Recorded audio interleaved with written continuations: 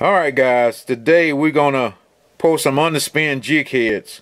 I'm getting ready for the 2018 fishing season, and my first lake is a deep herring lake, so I got me a do it underspin mold here. It is the herring head underspin.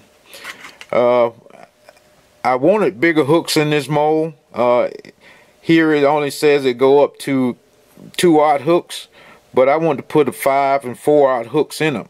So I modified this mold to accept a bigger 5/0 and a 4/0 hook. This is a 4/0 hook. Where the hook eye goes in this mold, I got my Dremel tool and I walled out this hole where that hook goes to accept a bigger hook. And also right here, the groove part where the hooks fit into the mold, I widened that out with a small file that had an edge on it, so for that can accept that. So what we got here, we got some owner 4/0 hooks and some owner 5/0 hooks, and we also got, this is the part number for the wire that holds the actual spinning blade on the jig head. Like I said, this is the part number for that. And so what I got is, I got my mold heated up. I had it sitting on top of my melting pot. My melting pot is hot, and we're going to move over to that and see if we can pour a couple of these heads up and show you the process on that.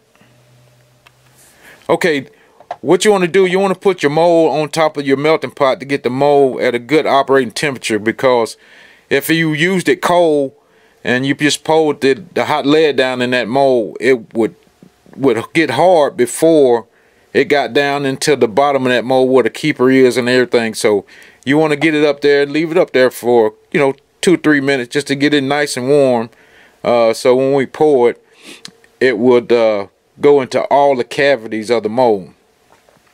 So once we get this out, like I said, this mold is pretty warm right now, but they got nice wooden handles on it that you can hold it. We want to go back over here to the table here. Okay, back over at the table, we're going to place the hook down in the spot that holds the hook, and we want to get one of the wires for the actual spinning blade, and they got a place right here where these wires go. So we're going to try to place that in there. When you got big hands, this is kind of tedious, so we want to make sure it's down in the groove good. The hook's down in the groove good. We want to close this mold. We want to close it very carefully for the hook and the wire doesn't jump out. And we want to look at it, make sure it's got no big gaps in that line right there. So when we're going to go back over to the pot and actually pour the lead down in the top of this mold. Okay, back over at the melting pot. Here on the bottom, I have just a piece of metal that I like to use to set my mold on, for I can have a nice base to set the mold on, for I won't be in the air trying to hold it straight up under that spout where the lead comes out.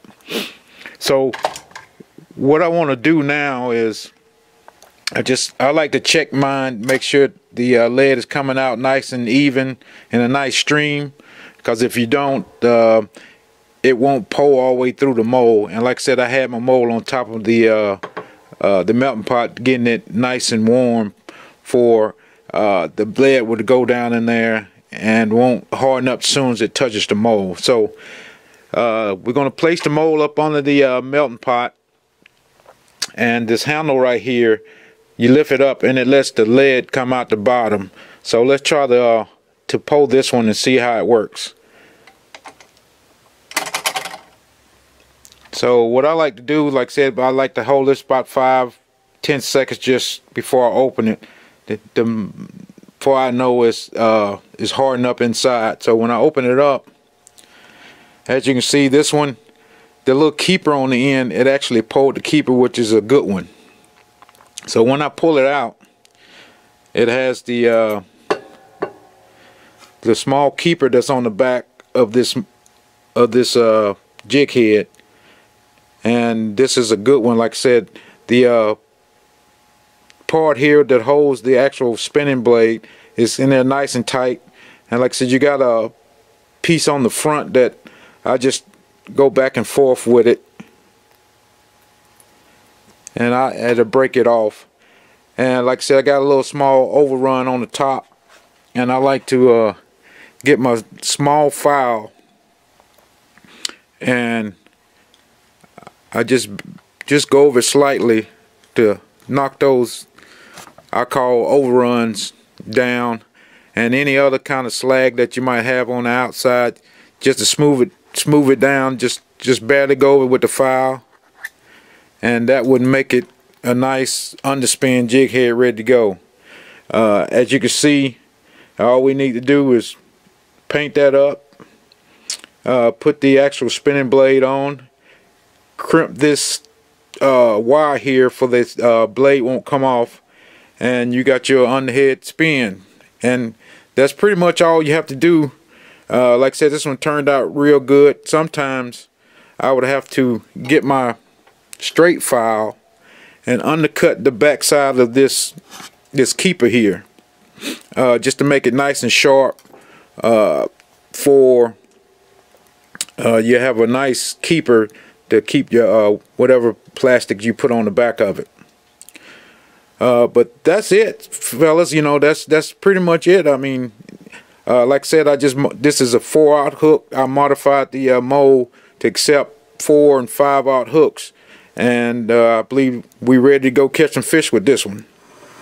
Alright, one other thing I wanted to show you real quick is a lot of these you're going to have mistakes. You're going to have it where it doesn't pour the keeper on the back, and then the whole mold just doesn't fill up.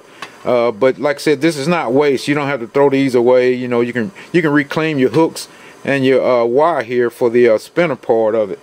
What I'd like to do is, I got my propane torch and I got it running, but I'm working on a granite top table here.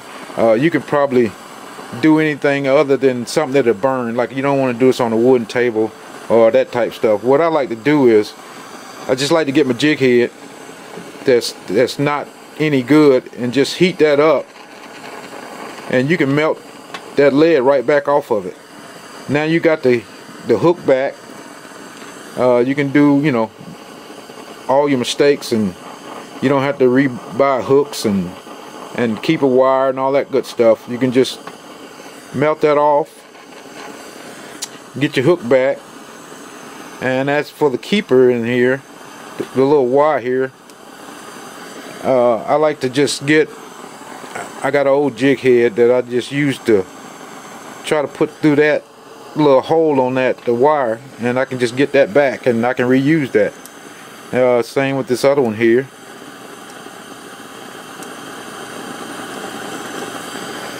Like I said, you just heat that lead up and it'll come right off, and you can reuse it, and that way you don't have any waste. Alright guys, you know, that's it. You know, like I said, and I probably like the hooks were like $8 for 25 of them, so I can get 25 underspins, and the wires was like another $4 or $5 for 100 of them. If I had to guess, I probably got maybe 50 cents in each one of these, and I can, like I said, I can make 25 off of 25 set of hooks, and you know, they just pennies on the dollar, so I can throw this anywhere I want to, and I'm not worried about getting hung up or anything. I just break it off and get me another one. So that lets me fish even more open. I don't have to worry about, if you go to the store, you might get 3 of these for $4 or $5 for a pack of them. You know, a pack of 3, which I got 50 cents maybe in each one of them I got. So, but other than that, guys, I appreciate you watching. Make sure you subscribe to the channel. And like I said, I'm getting ready for the 2018 fishing season, so I got a couple more things I need to do, and hopefully I can get a good video each one of them. And other than that, guys, I appreciate you watching. Till the next video, we'll see you.